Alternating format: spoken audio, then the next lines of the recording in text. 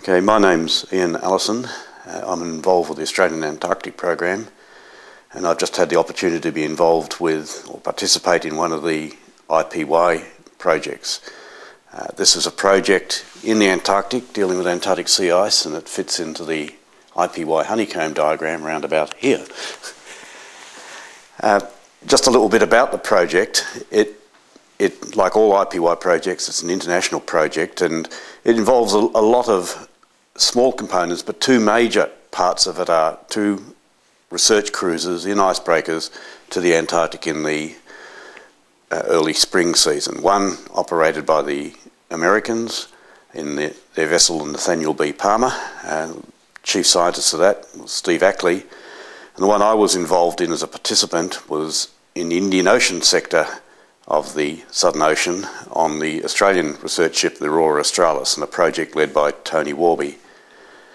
This was a project looking at the physics and the ecosystems in the sea ice zone and the way they link.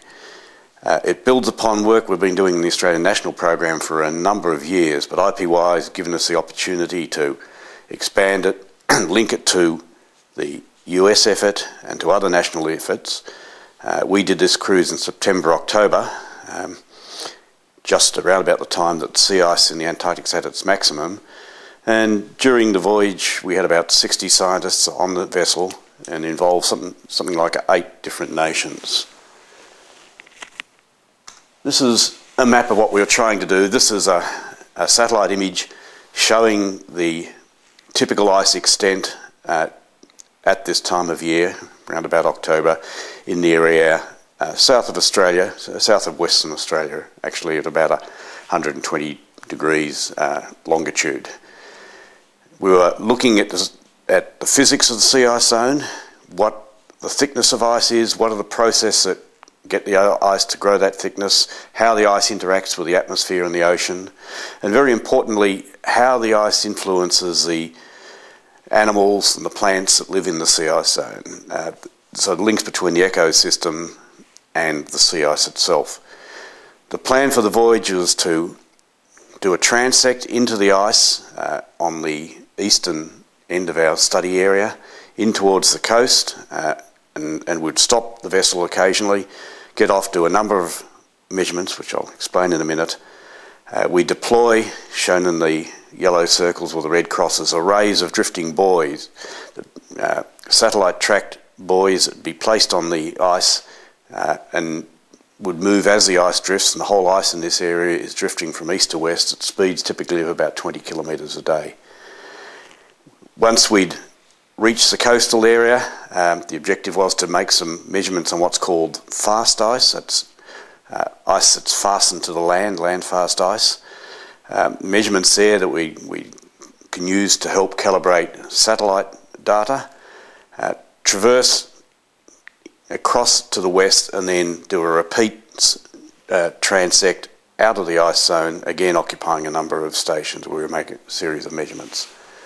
That was the plan. The actual cruise track was a little bit different because although we were in an icebreaker, we can't just go anywhere, so part of our route was dictated by the ice. But effectively, we achieved what we wanted to do, or we very much achieved what we wanted to do. We came into the ice on the eastern end.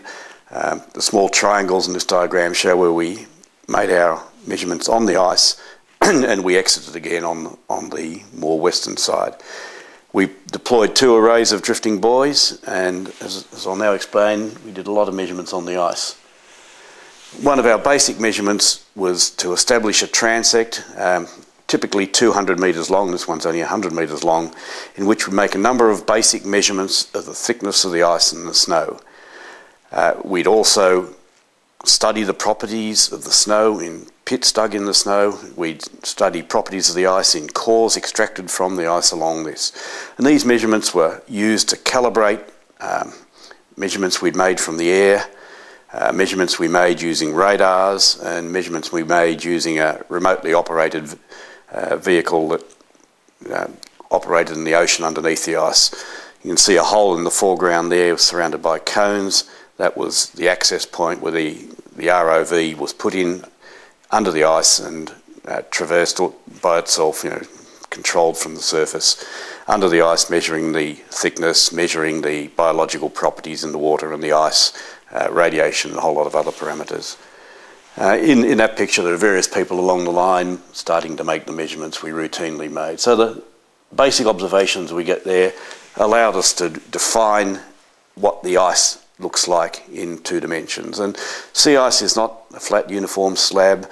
You get a lot of deformation. The ice is moved by the wind and the ocean currents. Slabs of ice raft up on each other, so it's very irregular and rough, and it's very difficult to measure the thickness of ice, and it's a thickness that determines a whole lot of climate-related properties and ecosystem properties. So it's a very important very important parameter, but very difficult to measure remotely. And these observations were helping us to develop ways of measuring ice thickness without having to drill several hundred holes. At the same stations, what am I doing wrong here? At the same stations, we also had a lot of biological parties and oceanographers making measurements of the ice-ocean interaction underneath the ice. A lot of cores were collected to look at the algae that grow within the ice during this period of years. There's a bloom of algae in the spring, which are later released into the water and help seed a very large algal bloom that occurs in the late spring as the ice goes away. And this algae is the basis of most of the life forms that live in the sea ice zone.